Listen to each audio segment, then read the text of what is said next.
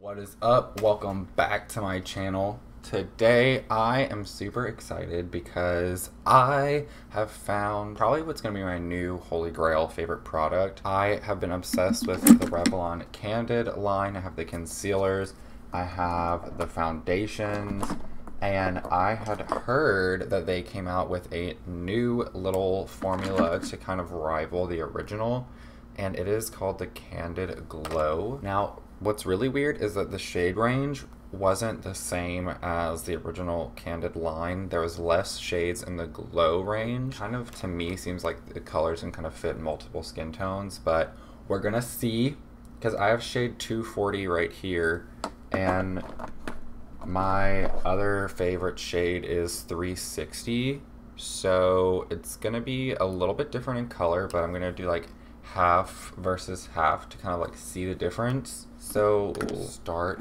with like a pump. Oh, this is pale. This is pale. But like, why does it match my skin so good? Now, this also says that it's a Moisture Glow Anti-Pollution Foundation. Light Buildable Coverage Foundation with prickly pear oil, antioxidants, anti-pollutants, ingredients that help block blue light without phthalates, fragrances, or synthetic dyes. Now, the other one, I think it says medium coverage. Yeah, medium buildable. So this is definitely like that model skin illusion. Like, it almost literally doesn't look like I'm wearing any foundation. Like, one side to the other.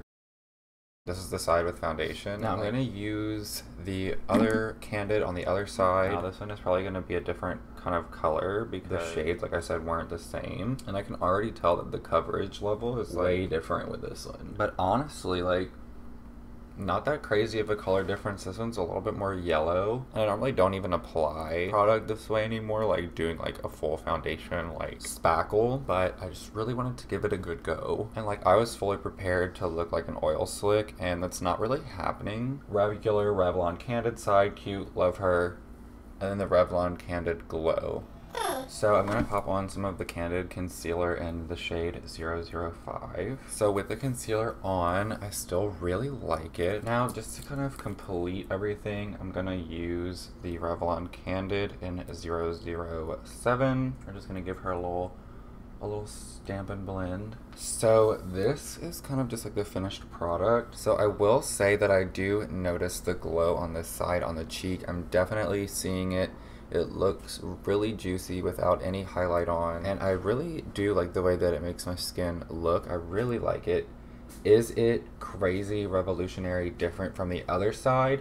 Not really, because I'm still seeing a subtle glow. This is just kind of like a pat on and go. Personally, I think it will replace the Candid for me, just because I do love a glow, and I feel like this is just gonna look juicy on the skin. I am gonna play with it more before I really give that verdict. It's really gonna come down to how it wears, and I'm gonna be doing check-ins, so just stay tuned for that. I'll see you in a little bit.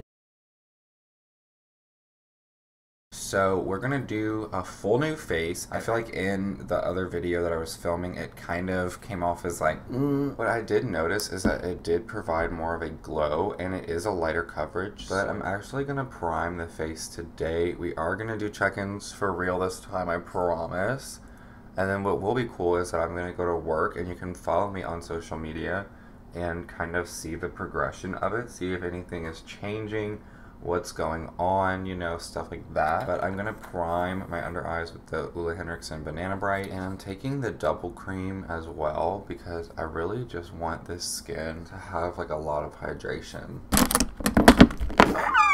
Now I'm actually gonna put some on a small stipple brush. I'm just dotting it along the face. And whenever I do go to work, I like to wear the Candid concealer. So now I'm gonna blend out the darker color just with the same brush to where it doesn't really take over the look. I just want it to be like a nice little bronzy flush. The light coverage is not a problem for me. I really enjoy seeing skin through. Now, like I said, we are going to do some check-ins, so we're going to keep you updated on how it wears, how it holds, every little detail throughout the day. All right, what is up? We are at the 1 hour mark for the check-ins.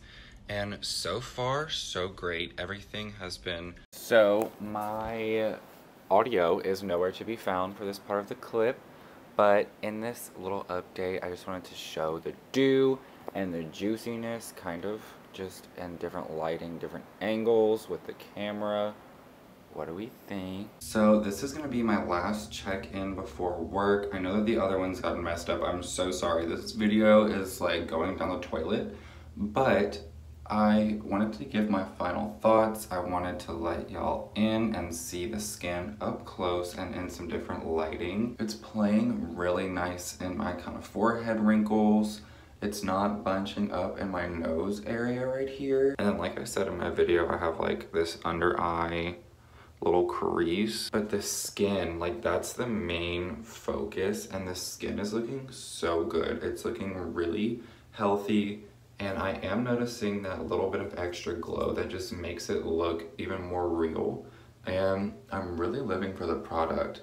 I think Revlon hit this one out of the park. I think they've been listening when people have been saying they want dewy. I think it's gonna replace the original Revlon Candid foundation for me. Now Revlon, if you're watching, hi girl. Can y'all come out with a dewy concealer, because that would be amazing and I really like to see it. There will be some more check-ins on social media if you'd like to follow me after the video and kind of just see, you know, how it holds up through work. Now, as always, if you enjoyed this video, don't forget to leave a little like, comment, and subscribe down below before you go, and I will see you on the next one.